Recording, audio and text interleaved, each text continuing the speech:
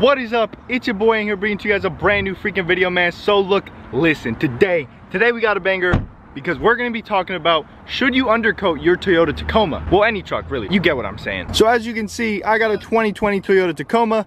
I really love this truck and I wanna do my very best to protect it at all costs.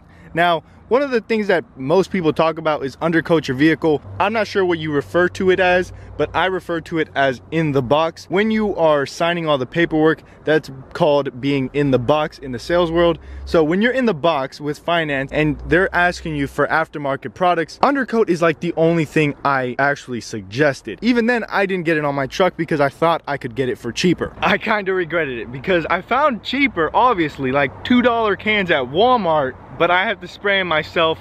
I don't know what I can and can't spray, and after tons of research, it seems like it just gets even more complicated. So that's what we're talking about. Not only am I gonna talk about it, but you're gonna talk about it in the comment section down below, and that's gonna give us all some good experience. A lot of you guys have more experience than me in the car world. Again, I'm 21. This is my second car. First car never had any undercoating, but it also doesn't have any rusting yet, so I'm kind of skeptical. But without further ado, we're gonna get into talking about this, the pros and cons. All right, so let's start off with the benefits. What is so good about undercoating your vehicle? If you're not living somewhere where there's a lot of salt, a lot of snow, then you're good, you're fine. But very few people actually have that luxury. So I live in Virginia where there's both. I go to the beach, there's a lot of sand, salt. I also live where it snows. With that being said, the pro is that you cover your undercarriage and everything that is exposed to salt isn't gonna get hit by salt because you have that undercoating. Now, why is that important? You stop rust. Now that's one of my questions. Does it really stop rust all the way?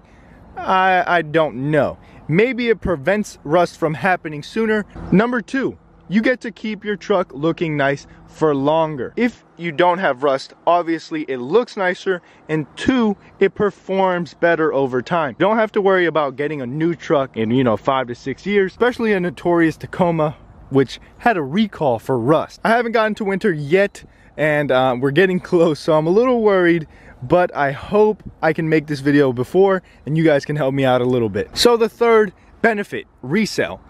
We love these trucks. I never want to let go of it, but if you do, well, then you can resell it at a better price. Let me explain. I don't know if you buy your cars new or used. I buy both. My Corolla, I bought it used. My Tacoma, I bought it new. But I also worked at a dealership. When I would sell Tacomas especially, everybody would be like, can you guys lift it up on a jack and let me see the undercarriage? Yeah, of course, buddy, not a problemo. I wasn't selling any messed up Tacoma, so I had no problem with it. But I never understood what he was talking about until I got him one that was all black underneath. And then I was like, what? Why is that all black? And he told me it had undercarriage protection, blah, blah, blah. So that got me a sale. So with that being said, if you protect your truck and you have it taken care of underneath, it'll help you in the long run. Make sure to bring that up though when you're turning in your car. That would add to your value, and don't let the dealership tell you no. Let's talk about the cons. Pricing, installation, and reliability. Pricing number one. Getting closer to winter, everybody likes to jack up their prices and make it seem like it's some luxurious thing to have. I mean, I get it, it kind of is, but still, bring the prices down a little bit, right? Installation is no joke. I've heard absolute horror stories. Somebody will buy the product, they call themselves the weekend warrior. They'll spray this truck up, 6 months later, they have more rust than they would have had they not done this. Now, what am I talking about? They might spray a spot, cover it all up, think it's all nice and dandy. When you come to look at it, you left a little gap, salt, water got in there and made babies. And when those babies happen, rust happens. And when rust happens, that is no bueno. And that gets me into number three, reliability. Not only did you waste your time, your money, but you missed that game on the weekend for your truck to be nice and pretty, but now you got problems because now your frame is rusted. Not only do you gotta now take it to another shop to spend more money and more time, now you got a rusty truck. Nobody wants that. So with that being said, I'm gonna leave it up to you guys. Let me know down below. A lot of you guys are older and wiser than me, so let me know what you guys think. Have you ever rust-proofed your truck?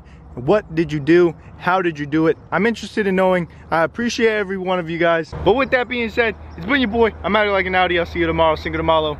Peace.